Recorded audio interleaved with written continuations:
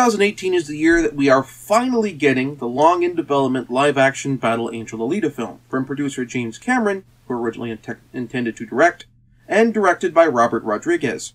This could, maybe, possibly, be the first major live-action adaptation in the US of an anime or manga that could do well. To be clear, this is not the first live-action adaptation of anime that has come out of the West. These are not even remotely new. One of the earliest reviews on this channel is my review of the live-action version of The Guyver. The early 90s gave us the inexplicably PG-13 live-action version of Fist of the North Star, which is a thing that should not have been. And the early 2000s gave us the better than it had any right being live-action Blood the Last Vampire, which nobody saw. And then there was the live-action version of Dragon Ball, which was an abomination in the eyes of God, and the live-action Ghost in the Shell, which, even if it didn't have the albatross of whitewashing around its neck, suffered from a plot that was solidly mediocre. I'd make a remark about how Western live-action anime films are in that dark place that comic books films were in after Batman and Robin came out, but before X-Men and Spider-Man came out. But we haven't had our Superman yet. We're still in the realm of the made-for-TV Incredible Hulk films and the first Doctor Strange live-action film and the unreleased Fantastic Four movie. That's where we're at. We haven't even gotten Superman. We haven't even gotten our Tim Burton's Batman yet. Still, Battle Angel Alita has a solid director and an equally solid cast. But for anime films to succeed, we need more than just one-offs. And looking at what's happened in the past with live-action Western and anime adaptations, it's clear there's a pattern here as to why these films failed. Either the writers or the studio didn't get the concept, or the concept was just over people's heads, which is something that's not too surprising considering both Blade Runner films have originally tanked while in theaters. Or the producers picked a license based on its popularity, and not because they actually knew anything about it. So we get a film with characters named by Akira Toriyama, a man who never saw a pun he didn't like, played deadly serious. So if we're going to get good live-action Western anime adaptations, plural, the first battle is picking the right property. And not necessarily picking the most popular property, the one that all the fans want to see done in live action on the big screen, or picking your favorite, as that would. Though having a passion for the franchise certainly helps. It's choosing your franchise based on the story and characters first, and what kind of budget you can afford, then worrying about whether or not it has any real name recognition. And to be clear, you're not necessarily going to get a high budget. Unless Battle Angel Alita blows up at the box office, you're going to get a moderate budget film. Alita has the budget that it does because James Cameron and Robert Rodriguez are attached to it. Cameron currently has a golden touch, with even films that are, in hindsight, fairly mediocre, like Avatar, still having done incredibly well at the box office, and Rodriguez has built a tremendous reputation of getting a lot out of a little. Any other director, unless they're a really big name, isn't going to command that budget, even if they have big stars attached to their movie. Also, if a film is going to get any leverage, speaking of big stars, you need to have one attached to the film. Someone who is bankable, someone who the studios say, okay, we have this actor attached to this film, people will go see this movie because this actor or pair of actors are in it. And from the sound of things, studios appear to have learned at least one of the right lessons from Ghost in the Shell, and recognize that whitewashing is something to be avoided. Asian characters should be played by Asian actors, although race lifting, putting people of color into the film where people of color were not before, is okay. And with that big, long prologue out of the way, here are my 5 anime properties that I think can work, should work, and will work in live action from a Western studio. Well, at least can work and should work. The will is all dependent on the execution.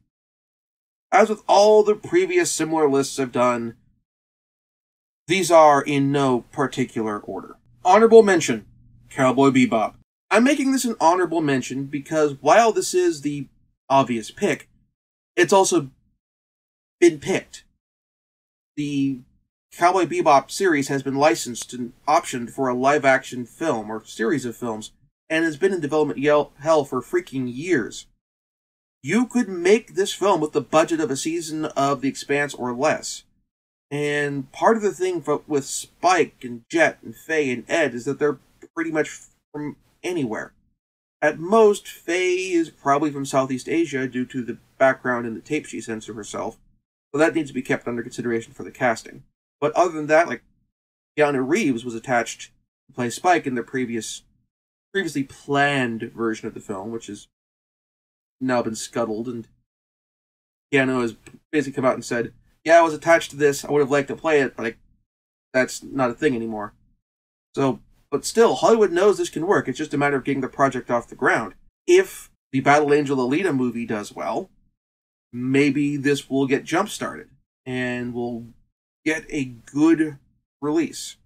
A good director, and all that other stuff. But in the meantime, this will sit in the honorable mention category, where it's clear Hollywood knows this will work, or knows it should work, they just haven't gotten around to trying yet. Number 5. Black Lagoon.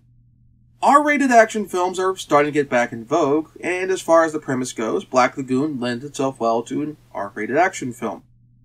Corporate schmuck Rokuro, or Rock, which will end up being called for the rest of the film and any subsequent sequels, much as he does in the show, gets caught in the middle of blackmail between his company's dirty deeds and Russian gangsters who are blackmailing them over it. When the deal goes south, Rock ends up falling in with a band of smugglers, while the Blackwater-esque mercenaries hired by his company to kill him and the smugglers for knowing too much end up chasing them down, and they have to fight them off. The two main Asian cast members for the entire film series would be Rock and Revy. Both could be relative unknowns. And we have a room for a big-name Chinese actor here for the Chinese market, Mr. Chang, who should absolutely, positively be played by Chow Yun-fat. The character's modeled on Mark Gore from A Better Tomorrow, so it makes for logical casting. As far as the rest of Lagoon Company goes, Dutch is a older, tough guy role and should be cast accordingly, with an actor of the appropriate age range of Denzel Washington or Samuel L. Jackson. Not those actors necessarily, though both would absolutely work, but someone in that age range. Benny's a white dude, and he should look like he shouldn't fit in with these people, but he clearly does. He's Rock if he lasts 5 years with Lagoon Company, basically. Considering how Daniel Radcliffe is very, very much looking at roles that are the anti-Harry Potter with stuff like Horns and Swiss Army Man, the role of Benny would actually be a pretty great fit for him. Number 4. Baccano. Hollywood likes gangster films set in the 30s, 40s, and 50s, and we generally get at least one gangster film set during this period, sometimes more, every couple of years. So an adaptation of an anime set during this time period in the United States is very likely to get greenlit. And there's a precedent for this in terms of comic book adaptations and such with Road to Perdition. The catch for this is, if you structured Baccano the same way the TV series is structured, I think a lot of viewers would bounce off it. Of doing non-linear storytelling with multiple stories at multiple times intertwined with each other doesn't quite work. So to do Baccano as a film or series of films, you'd actually probably have to do the thing that the novels do and the TV series don't. One chronological story per film. For example, you have one film adapting the Rolling Bootlegs, the origin where we get introduced to the immortality elixir and a lot of our major characters like Isaac and Miria and that sort of thing. Again, it's keeping with how the original source material is structured, but it's a break from the TV series. So people who like the TV series and are coming in for that might be annoyed at how actually approachable this is. Now, while Baccano and 91 Days would also work perfectly well for this slot, as both are stories set in the roaring 20s, 30s, 40s, and that sort of thing, I think 91 Days, because of the pacing of the story, would actually work better as an HBO miniseries, while Baccano could go on for multiple films. The tricky bit, though, is writing and casting Isaac and Miria. They are two characters who are charming, amiable, warm, and sincere morons. And if written, cast, or directed wrong, they could easily get screwed up. They could become characters who start out charming and enjoyable and become incredibly annoying, like Captain Jack Sparrow. So that is something to be kept under consideration. Number 3, Mobile Suit Gundam. Well, yes, Gundam is popular. It is not really that popular in the US, in part due to how intimidating the Universal Century timeline is. I would argue that Gundam Wing, Gundam Seed, and Gundam 00 are far more popular than the original series has gotten. But we have a caveat here. This is the one work on this whole thing which has to be done big budget. And you can't just do one. You gotta do a trilogy. Mobile Suit Gundam is, by its nature, though, a series of war films with giant robots. If you approach the films with that context, you make it work. Again, war films with giant robots, not giant robots in a war film. That's the key. Keep the logic in mind of that this is a war film, and use the language of war films in the movie, and the audience will roll with what you have in mind, will pick up what you're laying down. If you approach the film that way, it can work. The other part of this is you have to fix the terrestrial names. One of the weaknesses of Yoshiyuki Tomino as a writer is he's crappy at writing names for non-Japanese. And even with Japanese people, he's kind of runs into problems. Keep the Zeonic names sounding weird, though. Play up the fact that they're spacer supremacists by giving them weird-sounding names, and come across that they are rejected terrestrial cultural norms with naming styles. Have them spout plenty of crap about how they're superior because due to the Earth Federation to humans because their souls aren't tied to Earth's gravity and that sort of thing. They're Nazis. They're bigots. Girin in the manga and the anime speaks admirably about the Nazis and Hitler. He advocates genocide. Don't forget that when you're writing them. They are nasty people. So, and part of this, Char Aznable now works as a name. If you are doing this, if you're trying to find a human culture that they're from, not human, but terrestrial Earth culture that they're from, Char Aznable isn't from anywhere. Passfall? That sounds vaguely sort of central to Eastern Europe. Char? Now, on the other hand, though, Omino's pseudo-Western names need an overhaul. Take a cue from the dubs for the compilation films. Turn Bright Noah and Noah Bright. Similarly, based on the geography from the Gundam and the Origin manga, Amuro's mother is from northern Mexico. It's not even like me drawing an inference. They have a map in the manga, and the storyline beats where Amuro meets his mother are when the white base is in northern Mexico. So, as a semi-nod to Evangelion, have Amuro's father take on his wife's last name, and Amuro is now named Amuro Reyes, because Rey is not a last name that people in the Western world particularly have. Reyes is. That sort of thing. As for the characters played by bankable stars, obviously Char Aznable. He is one of the most charismatic antagonists, but not truly villains, in the series, and he's got a big, complex backstory going on with his basically Count of Monte Cristo-esque campaign of revenge. Noah Bright as well on the heroic side. In general, where you want your bankable stars are Federation characters and Zeon officers who have material to chew on. Ron Baral on the Zeon side, General Revel on the Federation side, that sort of thing. Number 2, Fighting Spirit, or Hajime no Ippo, using the Japanese title. Sports films are a long-standing part of Hollywood, and boxing films even more so, with the original Rocky getting several Academy Award nominations, and the sequels being beloved. Boxing films live and die by the rivals of their protagonists, and aside from Ivan Drago, the best of Rocky's rivals are characters who are sympathetic, particularly Clubber Lang and Apollo Creed. And the same applies for the rivals of Makunoichi Ippo, particularly Jason Ozuma and Alexander Zangief.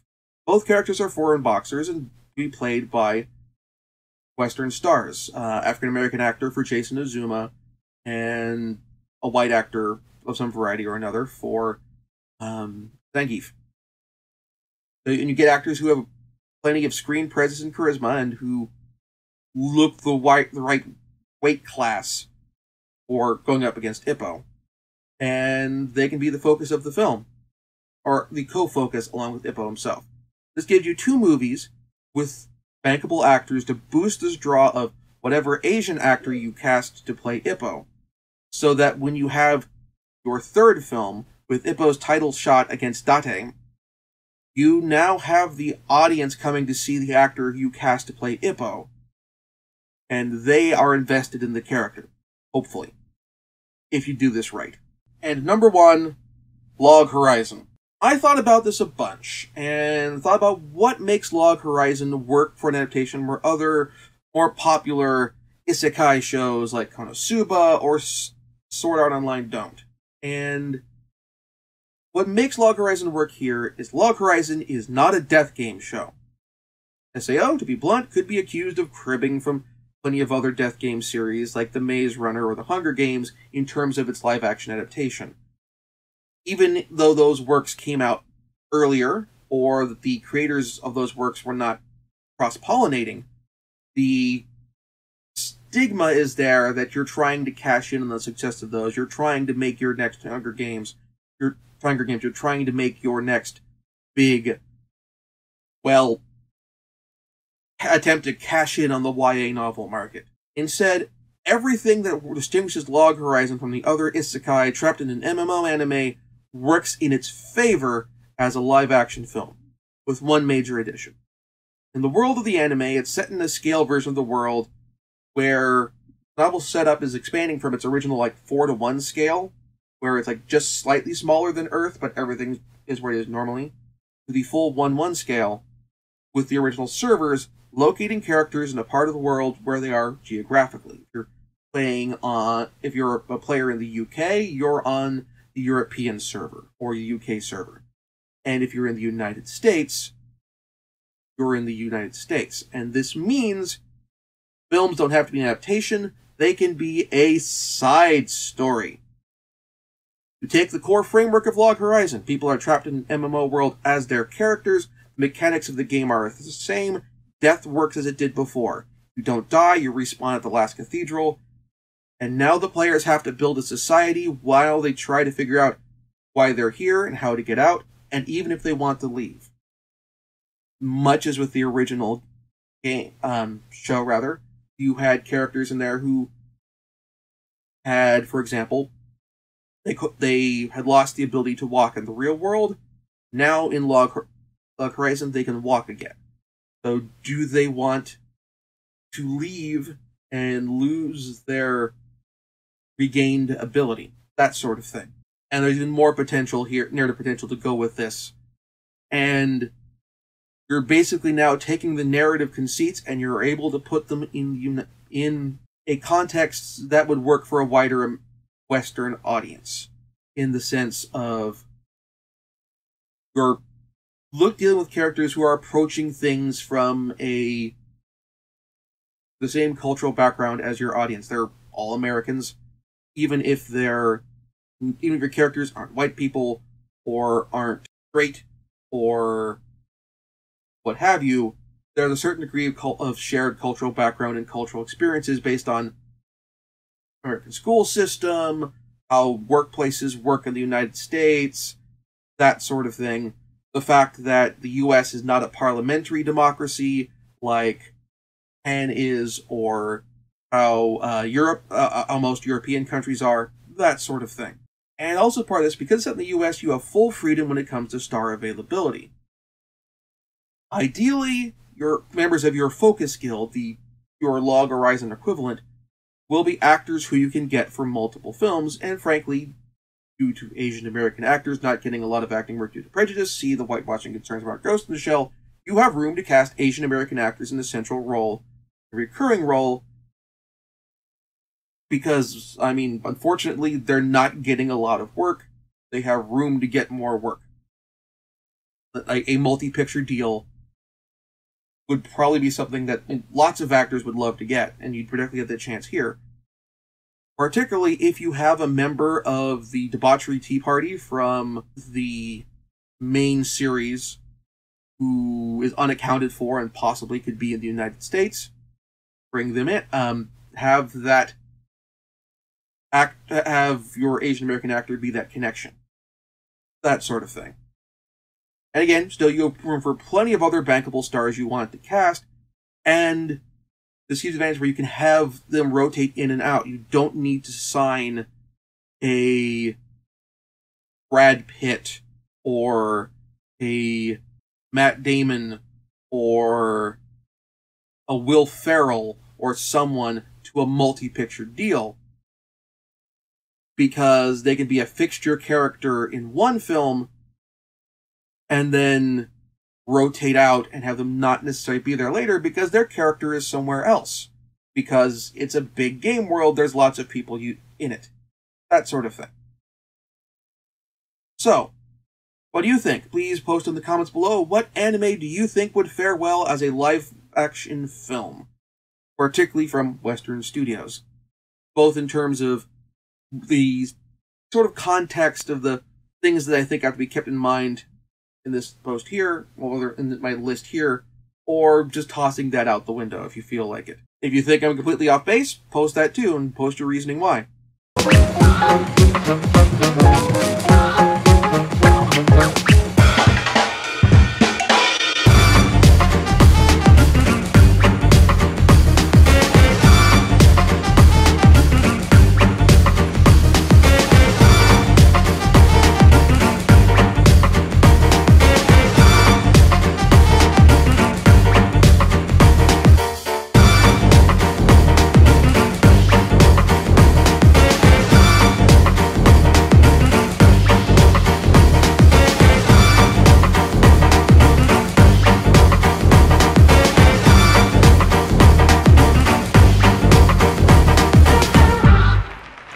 Thank you very much for watching. If you enjoyed the show, please like this video and subscribe to the channel to be notified when new videos come out.